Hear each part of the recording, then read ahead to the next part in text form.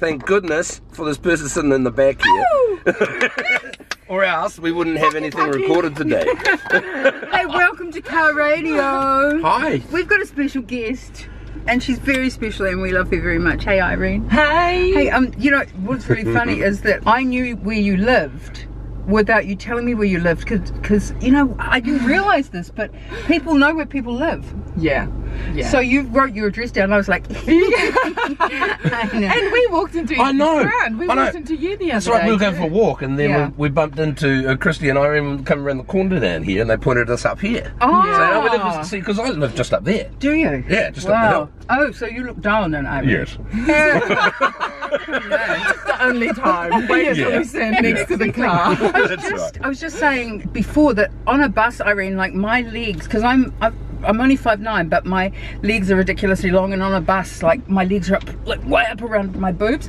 So for you, what do you? How do you ride the bus? I don't ride the bus, but on a plane, exactly the same scenario. Seriously, God. and then the people in front of you, they feel tired and they want to lean back, and you're like, okay.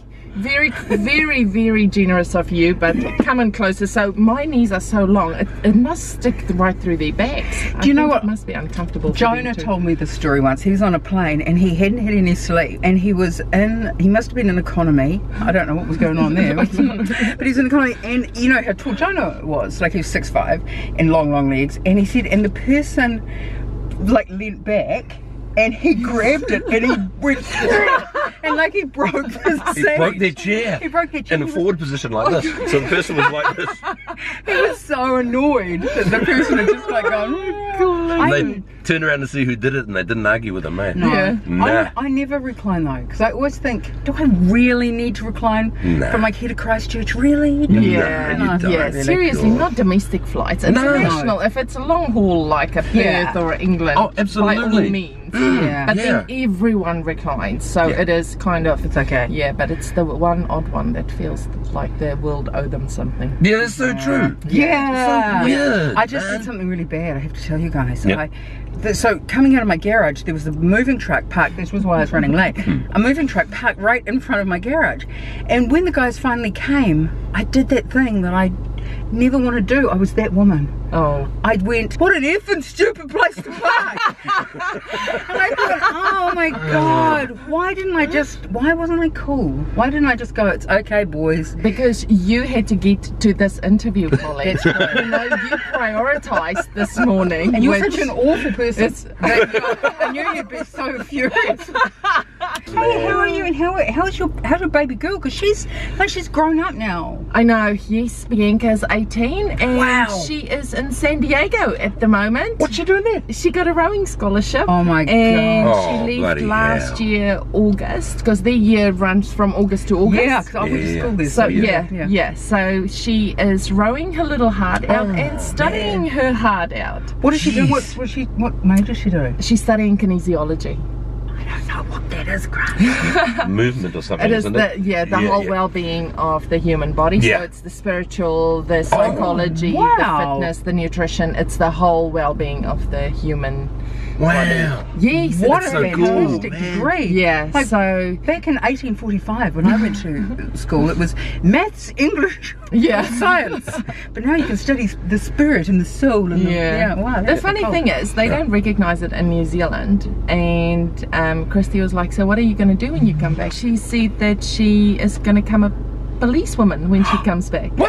I was like, "How cool!" Oh my goodness, that'd be amazing. She'll be the best policewoman. She'll be like, excuse me, what are you doing? By the way, how are you feeling about what you're doing? Yeah. She would be way taller than all of them. Oh, You know, she would be absolutely. walking down and they'll be like, okay, yes, we were wrong. Yes, we won't ever do that again. Yeah. Yeah. That was really weird. Okay, so I've got to ask you, because when you're in the public eye, like you were with sport and like we were with the radio and stuff like that, Yeah. when you're no longer in that public eye, because people think you're unemployed Yeah. and that you don't have a job and that you must be a bum now. So like us. So what you been doing? Well, I work for Netball Central Zone, Right. and I'm doing the junior netball. So, yes, it's a new initiative that Netball New Zealand brought out about 3 years ago, and cool. oh, it's amazing. Honestly, it's absolutely fantastic. So you have your 5 and 6 year olds who play on. I know they are so little; they come up to my knees. That is so cute. And they play on a third of a netball court, and then the year 5s and 6s they play on 2/3 of a netball court, and then the so the game grows with the players. That's good. Yeah. Good. Like And swimming when has they're been 12 for and ages. 13, Yeah. yes, when they're 12 and 13, they hit the 7-a-side. They know all the rules. They strategically, they have all the skills. Tactically, they're sound. So That's yes, perfect. I It's love it. perfect. Man, Because you're a awesome. teacher. So you're a teacher and you're able to combine your skill as a teacher and your skill as a sports person. Yeah, so it is. cool. Oh, it is. It's honestly, I love that job, and Oh, how I amazing. just, yeah, it is. I'm Good on you, absolutely man. amazing. Wow. Sorry, I just have to stop you both down to say that I really wish that I was Bianca Van Dyk right now. I wish that I was 18 in San Diego on a rowing scholarship. 18, studying. you had your chance. I know, and I screwed it up.